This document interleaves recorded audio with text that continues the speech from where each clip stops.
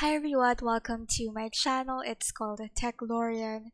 For this video, we will be talking about SAP electronic bank statements, and I will be discussing the basic process, and I will give you an overview of how it works in SAP. So, what is an electronic bank statement? Think of electronic bank statements as documents that are sent by the bank, and they contain bank transaction details.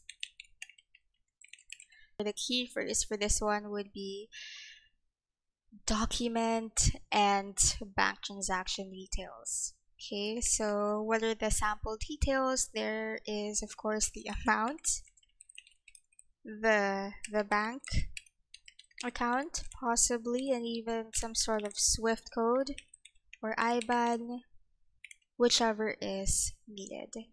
So how does it relate to SAP?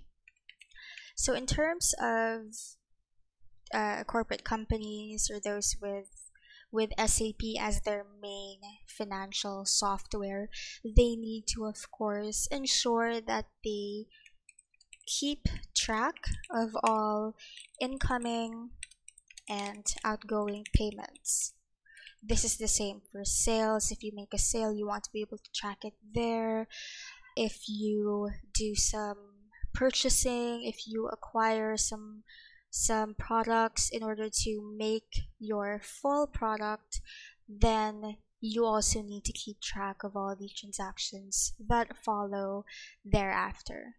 So the main point is, since you want to keep track of incoming and outgoing payments, you need to be able to upload the electronic bank statement to SAP. That way, when you do your financial closing, or if you start to create your financial statements, then that's the time that you don't need to go to several other systems to pull the data and ensure that everything is okay, and we need to make sure that it's accurate. Next up, we're going to talk about the basic process.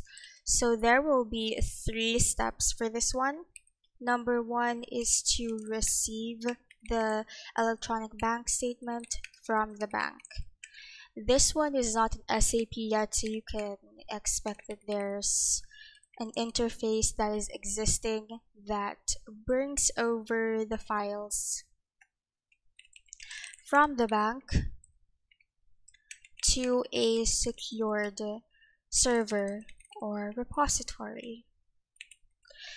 It's not necessarily that it is directly sent to the actual SAP system.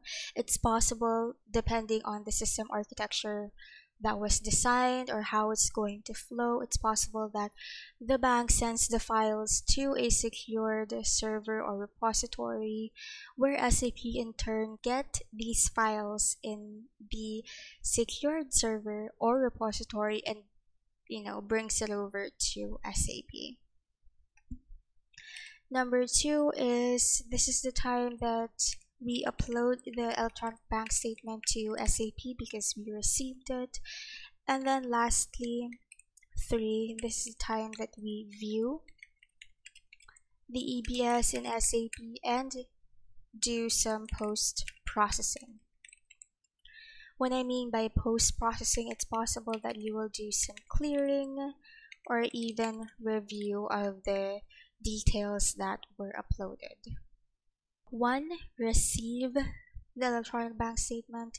Number 2, upload the EBS to SAP.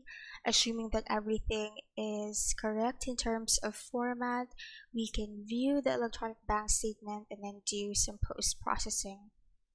What are the Tcodes for this one?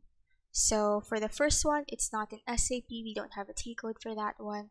For the uploading to SAP, this is FF.5.